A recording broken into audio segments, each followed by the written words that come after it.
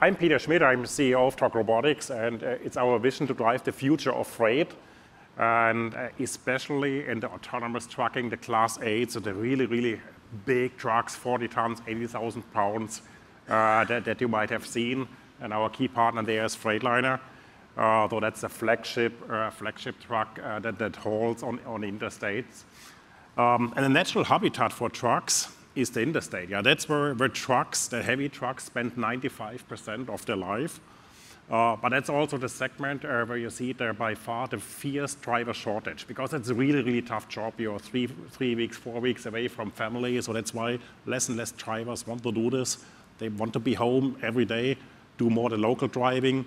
So there's a strong need for something that drives on interstates at high speeds.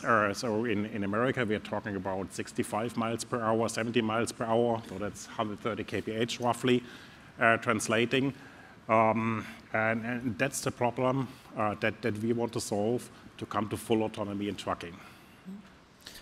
And Soroush, how is that different from what we currently have? Yeah, absolutely. I think, first of all, as we're just hearing, the path of autonomous driving has been going on for many years, right? Like, it's been a number of years that folks have been talking about, we're going to get autonomy, we're going to get, full speed autonomy. And, we've gone through the hype cycle, we've come to the trough of disillusionment, as it's called. But I think oftentimes that's where the actual work gets done. And I think where a lot of folks maybe underestimate that. So I think we have seen now some of the key OEMs, some of the leading OEMs, including Mercedes-Benz, including others, that are introducing autonomous or automated driving on the highway. But the key thing is that the speed is still very limited, and so we're maybe 35, 40 miles per hour. And what we're all about is pushing this boundary to make it happen at highway speeds. So how do you actually enable highway speed autonomy?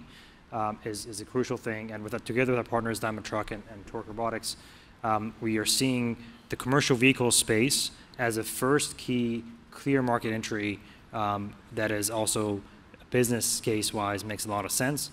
And obviously we are on the sensing side, hardware, software, developing next-gen sensor technologies that really address some of those very challenging use cases to enable that 65 miles per hour highway autonomy with what we call FMCW, or frequency modulated technology, which is effectively 4-dimensional LiDAR. Everybody's familiar with LiDAR, measures distance, but with 4D LiDAR, we can actually measure velocity very accurately at long ranges.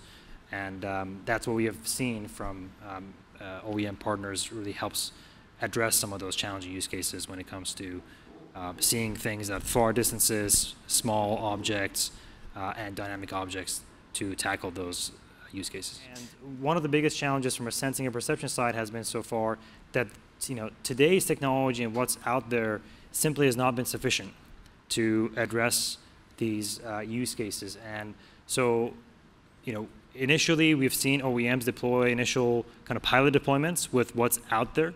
And I think this has been very crucial to actually get technologies such as LiDAR, such as other advanced radar and others onto the road, so folks can learn from that. But we're now moving from the kind of pilot stage to the production stage, and that's where next-gen technology come into play, where it can actually address those challenges, long range, distance, velocity, all that. So I don't know if you want to add anything to that. Yeah, I think you were spot on especially for a truck, which is really heavy and has a lot of kinetic energy. So there's almost no error margin. So you want to really exactly know what's in front of you or what's coming from behind. And that's why sensors like the Aeva sensor are so important, because you need to really have an ultra precise understanding of your environment so that you can react to. And it's a slow move. It's a vehicle that can't react like a car. So you really need to plan ahead.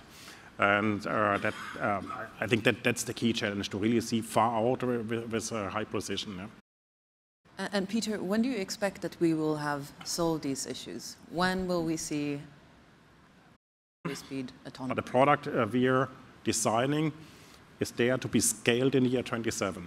And scaled, this does not mean 10 prototype trucks that do something spectacular. That means you can go to a Freightliner dealer and buy a Cascadia truck with a Torc virtual driver